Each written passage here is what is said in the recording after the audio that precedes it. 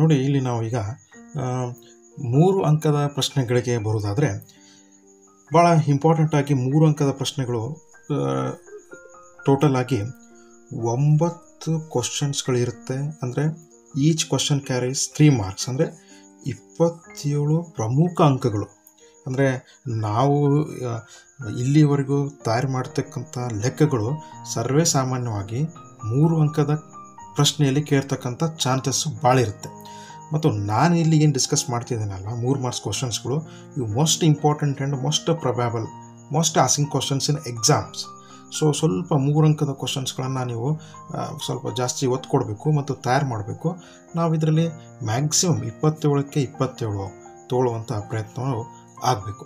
So ಮೊದಲಿಗೆ ನಾವು ಬರೋದಾದರೆ 3 ಅಂಕದ ಕ್ವಶನ್ಸ್ನಲ್ಲಿ ಮೊದಲಿಗೆ ನಾವು ಬರೋದಾದರೆ construction of a similar triangles, ಅಂದರೆ ಸಮರೂಪ ತ್ರಿಭುಜಗಳ ರಚನೆ ಕೊಡ್ತಾರೆ ನಿಮಗೆ. ಕನ್ಸ್ಟ್ರಕ್ಷನ್ ಆಫ್ ಅ ತ್ರಿಭುಜಗಳ ರಚನೆ ಅಂತ, construction of a similar triangles ಯಾವ ಟೈಪ್ ಕೊಡ್ಬೋದು? ಒಂದು ಎಕ್ಸಾಂಪಲ್ನ ಈಗ ನೋಡೋದಾದರೆ, construct a triangle with a sides 6 cm, 7 cm and 8 cm, and then construct another triangle whose sides are 5:3 ratio of the corresponding sides of the given triangle. So ಈ type questions ಬರುತ್ತೆ ನೋಡಿ. ಇದು ಭಾಳ important. ನಿಮ್ಮ construction of a triangle ಚೆನ್ನಾಗಿ ನೀವು ಅದನ್ನು ಕಲ್ತಿದ್ರೆ ಇಲ್ಲಿ 3ಕ್ಕೆ 3 ಇದನ್ನು ನೀವು ಕಳಿಸ್ಲಿಕ್ಕೆ ಸಾಧ್ಯ.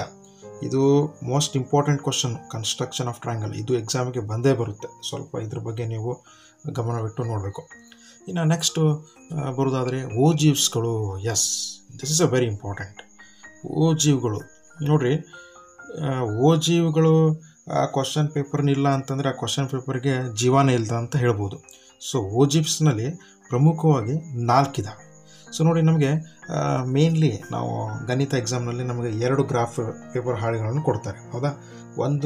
ನಮಗೆ ಎಕ್ಸಾಮ್ನಲ್ಲಿ 2 ಗ್ರಾಫ್ ಹಾಳೆಗಳನ್ನು ಕೊಡ್ತಾರೆ. ಸೊ ಒಂದು ಗ್ರಾಫನ್ನು ನಾವೇನು ಮಾಡ್ತೀವಿ, pair of linear equations in 2 variables, ಅಂದರೆ 2 ಚರಾಕ್ಷರಗಳನ್ನು ರೇಖಾತ್ಮಕ ಸಮೀಕರಣಗಳನ್ನು ಜೋಡಿ ನಕ್ಷೆಯಲ್ಲಿ 2 ಸ್ಟ್ರೇಟ್ ಲೈನ್ಗಳನ್ನು ಎಳೆಯಲು ಒಂದು ಗ್ರಾಫ್ ಹಾಳೆಯನ್ನು ಬಳಸ್ತೇವೆ. ಇನ್ನೊಂದು ಗ್ರಾಫ್ ಹಾಳೆಯನ್ನು ನಾವು ಓಜಿವ್ಸ್ನನ್ನು ಬಳಸ್ತೀವಿ, ಓಜಿವ್ಸ್ನನ್ನು ಮಾಡಲು ಬಳಸ್ತೀವಿ. ಸೊ ಅದರಲ್ಲಿ ನಾನು ಮೊದಲೇ ಹೇಳಿದಾಗೆ 4 ಟೈಪ್ ಇದ್ದಾವೆ. ಯಾವುವು? ಲೆಸ್ ದ್ಯಾನ್ ಟೈಪ್, ಅಂದರೆ ಕಡಿಮೆ ವಿಧಾನದ ಓಜಿವ್ಗಳು, ಹೌದಾ? ನೆಕ್ಸ್ಟು ಮೋರ್ ದ್ಯಾನ್ ಟೈಪ್, ಅಂದರೆ ಅಧಿಕ ವಿಧಾನದ ಓಜಿವ್. ಸೊ ನೆಕ್ಸ್ಟು ಕಡಿಮೆ ಮತ್ತು ಅಧಿಕ ಎರಡೂ ಎಳೆದು ಮಧ್ಯಾಂಕವನ್ನು ಕಂಡುಹಿಡ್ತಕ್ಕಂಥದ್ದು, ಅಂದರೆ driving both less than type and more than type of ಓಜಿವ್ಸ್ and finding the median, ಇದನ್ನು ಕೇಳ್ಬೋದು. ಸೊ 4ನೇದು ಬಂತಂದರೆ ಕಡಿಮೆ ಅಥವಾ ಅಧಿಕ ಎಳೆದು ಮಧ್ಯಾಂಕ ಕಂಡುಹಿಡಿಯೋದು, ಅಂದರೆ less than R more than, ಎರಡೂ ಕಡಿಮೆ ಅಥವಾ ಅಧಿಕ ಎರಡನ್ನೂ ಇದು ಮಾಡಿ ಮಧ್ಯಾಂಕವನ್ನು ಕಂಡುಹಿಡಿತಕ್ಕಂಥದ್ದು. ಸೊ ಇದನ್ನು ನಾನು ಈ 4 ಆಪ್ಷನ್ಸ್, 4 ಟೈಪ್ನಲ್ಲಿ ಜಾಸ್ತಿ ಯಾವುದಕ್ಕೆ ಒತ್ತು ಕೊಡಬೇಕು ಅಂತ ಹೇಳ್ತೇನೆಂದರೆ ಲೆಸ್ ದ್ಯಾನ್ ಟೈಪ್, ಕಡಿಮೆ ವಿಧಾನದ ಓಜಿವ್, ಮತ್ತು ಮೋರ್ ದ್ಯಾನ್ ಟೈಪ್ ಆಫ್ ಓಜಿವ್ಸ್, ಇವನ್ನ ಸ್ವಲ್ಪ ನೀವು ಒತ್ತು ಕೊಡಬೇಕು. ಅಥವಾ 4 ಟೈಪನ್ನು ನೋಡಿದರೆ ಯಾವುದೇ ರೀತಿಯಿಂದ ಮಾರ್ಕ್ಸ್ಗಳನ್ನು ಕಳೀತಕ್ಕಂಥ ಇದನ್ನು ಚಾನ್ಸಸ್ ಇರಲ್ಲ. ಸೊ ನೋಡಿ, ನಾವು ಎಕ್ಸಾಮ್ನಲ್ಲಿ ಗ್ರಾಫನ್ನು 2 ಗ್ರಾಫ್ ಇರ್ತಾವೆ ಅಂತ ಹೇಳಿದೆ. ಸೊ ನಾವು ಗ್ರಾಫ್ನಲ್ಲಿ ಸರಿಯಾಗಿ ಎಕ್ಸ್ ಅಕ್ಷ ಮತ್ತು ವಾಯ್ ಅಕ್ಷ, ಅಂದರೆ ಎಕ್ಸ್ ಆಕ್ಸಿಸ್ ವಾಯ್ ಆಕ್ಸಿಸ್ ಅಂತ ಸರಿಯಾಗಿ ಗುರುತಿಸಿ ಸೂಕ್ತವಾದ ಸ್ಕೇಲನ್ನು ನಮೂದಿಸಬೇಕು. ಎಷ್ಟೋ ವಿದ್ಯಾರ್ಥಿಗಳು ಗ್ರಾಫ್ ತೆಗಿತಾರದ ಸ್ಕೇಲ್ ಇರೋಂಗಿಲ್ಲ, ನೀವು ಅಲ್ಲಿ ಮಾರ್ಕ್ಸ್ಗಳನ್ನು ಕಳ್ಕೊತೀರಿ. ಸೂಕ್ತವಾಗಿ ಅದನ್ನು ಸ್ಕೇಲನ್ನು ನಮೂದಿಸಿದ್ದೇ ಆದರೆ ಎಲ್ಲಿಯೂ ನಾವು ಅಂಕಗಳನ್ನು ಕಳ್ಕೊಳ್ಳೋಕ್ಕೆ ನಮಗೆ ಏನಪ್ಪ ಅಂತಂತಂದರೆ ಇದೇನಿರಲ್ಲ. ಸೊ ನೀವು ಚೆನ್ನಾಗಿ ಪ್ರಾಕ್ಟೀಸ್ ಮಾಡಬೇಕು.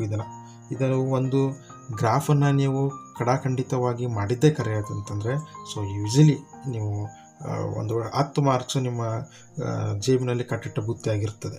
ಸೊ ಈ ಟೈಪ್ ಓಜಿವ್ಸ್ಗಳು ಆಗಲಿ ಅಥವಾ ಇನ್ನೊಂದು ಗ್ರಾಫ್, ಅಂದರೆ ಪೇರ್ ಆಫ್ ಲೀನಿಯರ್ ಇಕ್ವೇಷನ್ಸ್ನಲ್ಲಿ ಇದನ್ನು ನೀವು ಪ್ರಾಕ್ಟೀಸ್ ಮಾಡಲೇಬೇಕು ಕಡಾಖಂಡಿತವಾಗಿ. ದೇರ್ ಇಸ್ ನೋ ಆಪ್ಷನ್ಸ್, ನೀವು ಇದನ್ನು ಪ್ರಾಕ್ಟೀಸ್ ಮಾಡಲೇಬೇಕು. ಇದು ನಿಮಗೆ ಹೆಚ್ಚು ಸ್ಕೋರ್ ಮಾಡೋ ವಿದ್ಯಾರ್ಥಿಗಳಿಗೂ ಇದು ಅನುಕೂಲ ಆಗುತ್ತೆ, ಮತ್ತು ಒಂದು ಹಂತಕ್ಕೆ ಪಾಸ್ ಆಗುವಂಥ ವಿದ್ಯಾರ್ಥಿಗಳಿಗೂ ಸಹಿತ ಇವು ಈ ಕ್ವಶನ್ಸ್ ಹೆಲ್ಪ್ ಆಗುತ್ತೆ. ಸೊ ಈ ಟೈಪ್ ಕ್ವಶನ್ಸನ್ನು ನೀವು ಏನು ಮಾಡಬಾರ್ದು ಅಂತಂದರೆ ಕಡಾಖಂಡಿತವಾಗಿ ಬಿಡಬಾರ್ದು, ಮತ್ತು ಇದು ಭಾಳ ಇಂಪಾರ್ಟೆಂಟ್ ಕ್ವಶನ್ಸ್. ಸೊ ನೆಕ್ಸ್ಟ್ ನಾವು ಬರೋದಾದರೆ ಸರಾಸರಿ ಮಧ್ಯಾಂಕ ಮತ್ತು ರೂಢಿ ಬೆಲೆ. ಸೊ ನೋಡಿ, 3 ಮಾರ್ಕ್ಸ್ ಕ್ವಶನ್ಸ್ನಲ್ಲಿ ನಮಗೆ ಗದಿ ಸುಲಭವಾಗಿ ನಾವು ಯಾವ ಏರಿಯಾದಲ್ಲಿ ಮಾರ್ಕ್ಸನ್ನು ಗಳಿಸ್ಬೋದು ಅಂತಂತಂದರೆ ಅದು ಸರಾಸರಿ, ಮಧ್ಯಾಂಕ ಮತ್ತು ರೂಢಿ ಬೆಲೆ. ಈ ಮೂರಲ್ಲಿಯೂ ಯಾವುದು ಮೀನ್, ಮೀಡಿಯನ್, ಮೋಡ್, ಈ ಮೂರಲ್ಲಿಯೂ ಎಕ್ಸಾಮ್ನಲ್ಲಿ ಒಂದನ್ನು ಕೇಳ್ಬೋದು. ಸೊ ಒಂದನ್ನು ಕೇಳಿದರೆ ನೀವು ಸುಲಭವಾಗಿ ಮಾಡ್ಬೋದು. ಕ್ಲಾಸ್ ಇಂಟರ್ವಲ್ಸ್ ಕೇಳ್ತಾರೆ, ಫ್ರೀಕ್ವೆನ್ಸಿ ಕೇಳ್ತಾರೆ, ಅಂದರೆ ಕೋಷ್ಟಕವನ್ನು ಕೊಟ್ಟಿರ್ತಾರೆ, ಆವೃತ್ತಿಯನ್ನು ಕೊಟ್ಟಿರ್ತಾರೆ, ಮೀನನ್ನು ಕಂಡುಹಿಡಿ ಅಂತದ್ದು ಬಳಸ್ಬೋದು. ಅದನ್ನು ಸೂತ್ರ ಗೊತ್ತಿದ್ದರೆ ಇಲ್ಲೇನು ಮೀನ್, ಮೀಡಿಯನ್ ಅಥವಾ ಮೋಡನ್ನು ಕಂಡುಹಿಡಿಬೋದು. ಅಥವಾ ಈ ಟೈಪ್ ಒಂದು ಫಾರ್ಮುಲಾನು ಕೊಡ್ಬೋದು. ಯಾವುದು ಇದು? ಒಂದು ಎಂಪಿರಿಕಲ್ ಫಾರ್ಮುಲಾ, ಹೌದಾ? ನೋಡಿ, 3 median is equal to 2 mean plus 1 mode, ಅಂದರೆ 3 ಮಧ್ಯಾಂಕ ಈಸ್ ಈಕ್ವಲ್ ಟು 2 ಸರಾಸರಿ ಪ್ಲಸ್ ರೂಢಿ ಬೆಲೆ. ನೋಡಿರಿ, ನಾವು ಯಾವಾಗಲೂ ಏನು ಅನ್ಕೊಂಡ್ಬಿಡ್ತೀವಿ, ನಮಗೆ ಸರಾಸರಿ, ಮಧ್ಯಾಂಕ, ರೂಢಿ ಬೆಲೆ ಅಂತಂತಂದರೆ ಯಾವಾಗಲೂ ಆವೃತ್ತಿ ಮತ್ತು ಕೋಷ್ಟಕವನ್ನು ಕೊಟ್ಬಿಡ್ತಾರೆ, ಕ್ಲಾಸ್ ಇಂಟರ್ವಲ್ ಫ್ರೀಕ್ವೆನ್ಸಿನ ಕೊಟ್ಬಿಡ್ತಾರೆ. ಸೊ ಈ ಟೈಪ್ ಎಂಪಿರಿಕಲ್ ಫಾರ್ಮುಲಾ ಕೊಟ್ಬಿಟ್ರೆ ನಮಗೆ ಅದನ್ನೇ ಬಿಟ್ಟು ಬರೋದು ಅಂಥದ್ದು ಆಗಬಾರ್ದು. ಸೊ ಇದನ್ನು ಸಹಿತ ನೀವು ಏನು ಮಾಡಬೇಕು, ಸ್ವಲ್ಪ ಗಮನದಲ್ಲಿ ಇಟ್ಟು ನೋಡಬೇಕು, ಹೌದಾ? ಸೊ ಈ ಟೈಪ್ ಒಂದು ಏನು ಮಾಡ್ತಾರೆ, ಇಲ್ಲಿ 2 ಮಾಹಿತಿಯನ್ನು ಕೊಟ್ಟಿರ್ತಾರೆ. 2 ಮಾಹಿತಿಯನ್ನು ಕೊಟ್ಟು ಏನಂತಾರೆ, ಮಧ್ಯಾಂಕ ರೂಢಿ ಬೆಲೆಯನ್ನು ಕೊಟ್ಬಿಟ್ಟು ಸರಾಸರಿ ಕಂಡುಹಿಡಿ ಅಂತಾರೆ, ಅಥವಾ ಸರಾಸರಿ ರೂಢಿ ಬೆಲೆ ಕೊಟ್ಬಿಟ್ಟು ಮಧ್ಯಾಂಕವನ್ನು ಕಂಡುಹಿಡಿತಾರೆ. ಸೊ ನೀವು ಇಲ್ಲಿ ಸರಾಸರಿ, ಮಧ್ಯಾಂಕ, ರೂಢಿ ಬೆಲೆ ಅಂತಕ್ಕಂಥದ್ದನ್ನು ನೋಡಬೇಕು.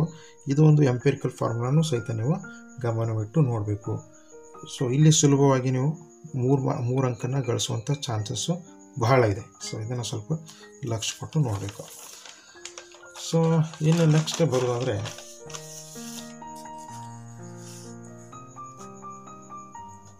ಥಿಯರಮ್ಸ್ ಆನ್ ಸರ್ಕಲ್ಸ್, ಅಂದರೆ ವೃತ್ತಗಳ ಮೇಲಿನ ಪ್ರಮೇಯಗಳು.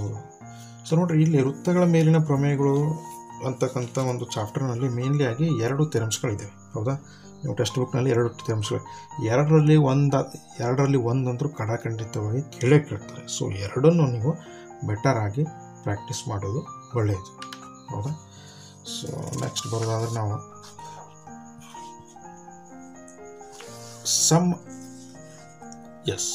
ನೆಕ್ಸ್ಟ್ ನೀವು ಬರೋದಾದರೆ ಸಮ್ ಅಪ್ಲಿಕೇಶನ್ಸ್ ಆಫ್ ಟ್ರಿಗ್ನೋಮೆಟ್ರಿ, ಅಂದರೆ ತ್ರಿಕೋನಮಿತಿಯ ಕೆಲವು ಅನ್ವಯಗಳು ಅಂತ ಕೇಳ್ತಾರೆ. ನೋಡಿರಿ, ನಾನು ಆವಾಗಲೇ ಹೇಳಿದೆ, ತ್ರಿಕೋನಮಿತಿ ಅಂತಕ್ಕಂಥ ಚಾಪ್ಟರು ನಮಗೆ ಎಲ್ಲ ರೀತಿಯಿಂದ ಮಾರ್ಕ್ಸ್ಗಳನ್ನು ಕೇಳಲಿಕ್ಕೆ ತುಂಬ ಅನುಕೂಲವಾಗಿರ್ತಕ್ಕಂಥ ಒಂದು ಚಾಪ್ಟರ್ ಅಂತ ನಾನು ಹೇಳಿದೆ. ಸೊ ನೋಡಿರಿ, ಈ ಅಧ್ಯಾಯದಲ್ಲಿ ಸಾಕಷ್ಟು ಕೇಳಲು ಅವಕಾಶ ಇರ್ತಿದೆ. ಅದು ಯಾವ ಟೈಪ್ ಕೇಳ್ತಾರೆ ಅಂತಂತಂದರೆ, ಒಂದು ಕಟ್ಟಡವನ್ನು ಅಥವಾ ಒಂದು ಮರವನ್ನು ಅಥವಾ ಯಾವುದೋ ಒಂದು 2 ವಸ್ತುಗಳ ನಡುವಿನ ದೂರವನ್ನು ಕಂಡುಹಿಡ್ತಕ್ಕಂಥದ್ದನ್ನು ಕೊಡ್ಬೋದು. ಯಾವ ಟೈಪ್ ಲೆಕ್ಕ ಇರ್ತವೆ ಅಂದರೆ ಆ್ಯಂಗಲ್ ಆಫ್ ಡಿಪ್ರೆಷನ್ ಅಂದರೆ ಆ್ಯಂಗಲ್ ಆಫ್ ಎಲಿವೇಷನ್, ಅಂದರೆ ಉನ್ನತ ಕೋನವನ್ನು ಕೊಟ್ಟು ಈ ಥರ ಲೆಕ್ಕಗಳನ್ನು ಈ 3 ಅಂಕಗಳಲ್ಲಿ ಕೇಳೋಕ್ಕೆ ಏನಪ್ಪ ಅಂತಂದ್ರೆ ಇದು ಭಾಳ ಪ್ರಶಸ್ತವಾಗಿದೆ ಅಂತ ಹೇಳ್ಬೋದು.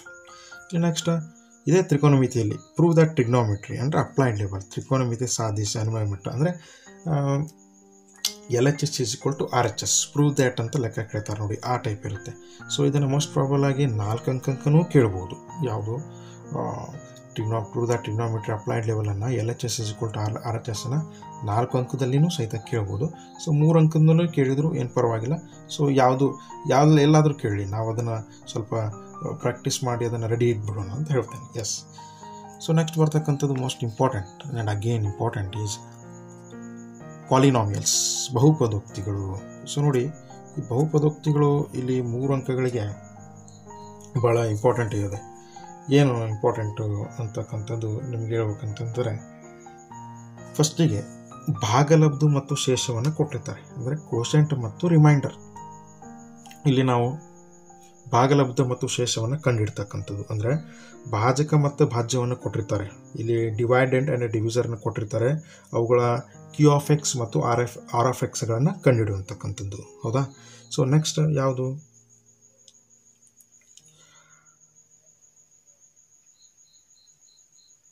ವೆರಿಫೈಡ್ ಡಿವಿಷನ್ ಅಲ್ಗಾರಿದಮ್, ಅಂದರೆ ಭಾಗಾಕಾರ ಕ್ರಮವಿಧಿಯನ್ನು ತಾಳಿ ನೋಡುವಂಥದ್ದು. ಅದನ್ನು ಸ್ವಲ್ಪ ಇಲ್ಲಿ ನೋಡಿ, ಇದು ಭಾಗಾಕಾರ ಕ್ರಮವಿಧಿ ತಾಳಿ ನೋಡುವುದು ಅಂತಕ್ಕಂಥದ್ದು ಇದೊಂದು ಸ್ಟೇಜ್ನಲ್ಲಿ ಸ್ವಲ್ಪ ಕ್ಲಿಷ್ಟಕರವಾದ ಲೆಕ್ಕ ಇರುತ್ತೆ. ಈ ಅಧ್ಯಾಯದಲ್ಲಿ ಸ್ವಲ್ಪ ಕ್ಲಿಷ್ಟಕರವಾದ ಲೆಕ್ಕ ಇರುತ್ತೆ. ಸ್ವಲ್ಪ ನೀವು ಪ್ರಾಕ್ಟೀಸ್ ಮಾಡ್ಕೊಂಡು ಇದು ಮಾಡಬೇಕು. ದೆನ್ ನೆಕ್ಸ್ಟ್ ಬರ್ತಕ್ಕಂಥದ್ದು ಫೈಂಡಿಂಗ್ G(x), ಅಂದರೆ G(x)ನ್ನು ಕಂಡುಹಿಡ್ತಕ್ಕಂಥ ಲೆಕ್ಕ. ಸೊ ಇದನ್ನು ಸ್ವಲ್ಪ ನೀವು ಕಾನ್ಸಂಟ್ರೇಟ್ ಆಗಿ ನೋಡಬೇಕು. ಇದು ಮೋಸ್ಟ್ ಪ್ರೊಬಾಬಲ್ ಲೆಕ್ಕ ಅಂತಲೇ ಹೇಳ್ಬೋದು. ಸೊ ನೆಕ್ಸ್ಟ್ ಬರ್ತಕ್ಕಂಥದ್ದು ಯಾವುದಂದರೆ ಕೋಆರ್ಡಿನೇಟ್ ಜಾಮೆಟ್ರಿ. ಸೊ ಕೋಆರ್ಡಿನೇಟ್ ಜಾಮೆಟ್ರಿಯಲ್ಲಿ ಅಂದರೆ ನಿರ್ದೇಶಾಂಕ ರೇಖಾಗಣಿತ ಇಲ್ಲಿ ಏನಪ್ಪ ಅಂತಂದರೆ ಭಾಳ ಪಾಪ್ಯುಲರ್ ಆಗಿ ಈ ಒಂದು ನಿರ್ದೇಶಾಂಕ ರೇಖಾಗಣಿತ ಲೆಕ್ಕಗಳನ್ನು ಕೇಳ್ಬೋದು. ಭಾಳ ಪಾಪ್ಯುಲರ್ ಆಗಿರ್ತಕ್ಕಂಥ ಲೆಕ್ಕಗಳು ಭಾಳ ಬರ್ತವೆ ಇಲ್ಲಿ. ಸೊ ಇಲ್ಲಿ ಮೊದಲನೇದಾಗಿ ಬರ್ತಕ್ಕಂಥದ್ದು ಯಾವುದು, ತ್ರಿಭುಜದ ವಿಸ್ತೀರ್ಣ ಅಂದರೆ ಏರಿಯಾ ಆಫ್ ಅ ಟ್ರಯಾಂಗಲ್. ನೋಡಿರಿ, ನಮಗೆ ತ್ರಿಭುಜದ ವಿಸ್ತೀರ್ಣ ಏರಿಯಾ ಆಫ್ ಅ ಟ್ರಯಾಂಗಲನ್ನು ನೇರವಾಗಿ ಕೇಳಿದರೆ ತುಂಬ ಅನುಕೂಲ. ಇನ್ನು ಕೆಲವೊಂದಿಷ್ಟು ಟೈಮ್ದಾಗೆ ಇನ್ನು section formula, mid point formula ಎರಡನ್ನೂ ಮಿಕ್ಸ್ ಮಾಡಿ ಕೇಳ್ತಕ್ಕಂಥದ್ದು ಚಾನ್ಸಸ್ಸು ಇರುತ್ತೆ. ಅಂದರೆ 3 ವರ್ಟೈಸಸ್ ಆಫ್ ಅ ಟ್ರಯಾಂಗಲ್ ಅಂದರೆ 3 ಪಾಯಿಂಟ್ಸ್ಗಳನ್ನು ಕೊಟ್ಟು ಅದು ಏರಿಯಾ ಆಫ್ ಅ ಟ್ರಯಾಂಗಲನ್ನು ಕಂಡುಹಿಡಿ ಅಂತ ಕೇಳ್ತಾರೆ. ಅದನ್ನು ನೀವು ಸೂತ್ರಗಳನ್ನು ಹಾಕಿ ಅದನ್ನು ಏನು ಮಾಡ್ಬೋದು, ನೀವು ಕಂಡುಹಿಡಿಬೋದು. ಹೌದಾ? ಸೊ ನೋಡಿರಿ, ಈ ಕೋಆರ್ಡಿನೇಟ್ ಆಫ್ ಜಾಮೆಟ್ರಿ ನಿರ್ದೇಶಾಂಕ ರೇಖಾಗಣಿತದಲ್ಲೂ ಕೂಡ ಸಹಿತ 1 ಮಾರ್ಕ್ ಆಗಲಿ, 2 ಮಾರ್ಕ್ ಆಗಲಿ, 3 ಅಂಕ, 4 ಅಂಕ ಎಲ್ಲ ರೀತಿಯಿಂದ ಕ್ವಶನ್ಸ್ಗಳನ್ನು ಕೇಳಲು ಸಾಕಷ್ಟು ಅವಕಾಶವಿದೆ ಈ ಒಂದು ಅಧ್ಯಾಯದಲ್ಲಿ ಕೂಡ. ಸೊ ನೆಕ್ಸ್ಟ್ ಬರ್ತಕ್ಕಂಥದ್ದು ಸೆಕ್ಷನ್ ಫಾರ್ಮುಲಾ, ಭಾಗ ಪ್ರಮಾಣ ಸೂತ್ರ. ಈ ಸೆಕ್ಷನ್ ಫಾರ್ಮುಲಾನ ಹಾಕಿನೂ ಸಹಿತ ಇಲ್ಲಿ ನೀವು ಕಂಡುಹಿಡ್ತಕ್ಕಂಥ ಲೆಕ್ಕಗಳು ಇರ್ತವೆ. ಯಾವುದು section formula, √(x2 - x1) plus y2 - y1². ಈ ಟೈಪ್ ಕ್ವಶನ್ಸ್ ನಿರ್ದೇಶಾಂಕ ರೇಖಾಗಣಿತದಲ್ಲಿ ಏನಪ್ಪ ಅಂತಂದರೆ ಬರ್ತೈತಿ. ಇದನ್ನು ಸ್ವಲ್ಪ ನೀವು ಗಮನವಿಟ್ಟು ನೋಡಬೇಕು. 3 ಮಾರ್ಕ್ಸ್ ಕ್ವಶನ್ಸನ್ನು ಎಲ್ಲಿ ಬಿಡಬಾರ್ದು. ಇದು ಭಾಳ 27ಕ್ಕೆ 27 ತಗೊಳ್ಳುವಂಥ ಪ್ರಯತ್ನ ಆಗಬೇಕು. ಅದರಲ್ಲೇ ನಿಮಗೆ ಗಣಿತದಲ್ಲಿ ಹೆಚ್ಚು ಮಾರ್ಕ್ಸ್ಗಳನ್ನು ತಗೊಳ್ಳೋಕ್ಕೆ ಸಾಧ್ಯ ಆಗ್ತದೆ. The 3 marks question is very decided questions ಅಂತಲೇ ಹೇಳ್ಬೋದು.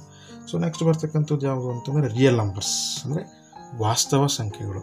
ಸೊ ಇಲ್ಲಿ ನೋಡಿ, ಇದು ಭಾಳ ಸುಲಭವಾಗಿರ್ತಕ್ಕಂಥ, ಏನಿಲ್ಲ ಸುಲಭವಾಗಿ ಅಭಾಗಲಬ್ಧ ಸಂಖ್ಯೆ ಸಾಧಿಸಿ ಅಂತ ಹೇಳ್ತಾರೆ. ಪ್ರೂವ್ ದ್ಯಾಟ್ √2 ಅಥವಾ √3 ಅಥವಾ √5 ಅಥವಾ 3 + 2√5 ಅವ್ರ ಇರ್ಯಾಷನಲ್ ನಂಬರ್ಸ್ ಅಭಾಗಲಬ್ಧ ಸಂಖ್ಯೆ ಅಂತ ಸಾಧಿಸಿ ಅಂತ ಹೇಳ್ತಾರೆ.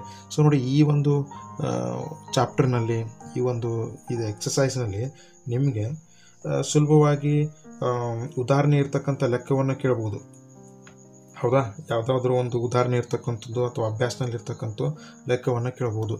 ನೋಡಿ, ಹೆಚ್ಚು ಮಾರ್ಕ್ಸನ್ನು ತೆಗೆದುಕೊಳ್ತಕ್ಕಂಥ ವಿದ್ಯಾರ್ಥಿಗಳು ಇದನ್ನು ಒಟ್ಟೆ ಬಿಡಬಾರ್ದು, ಇದನ್ನು ಮಾಡಬೇಕು. ಯಾವುದು ಅಭಾಗಲಬ್ಧ ಸಂಖ್ಯೆನ ಪ್ರೂವ್ ದ್ಯಾಟ್ ಇರ್ಯಾಷನಲ್ ನಂಬರ್ಸನ್ನು ಸ್ವಲ್ಪ ನೀವು ಗಮನವಿಟ್ಟು ನೋಡಬೇಕಾಗುತ್ತೆ. ಸೊ ನೆಕ್ಸ್ಟ್ ಬರ್ತಕ್ಕಂಥದ್ದು ಯಾವುದಪ್ಪ ಅಂತಂದರೆ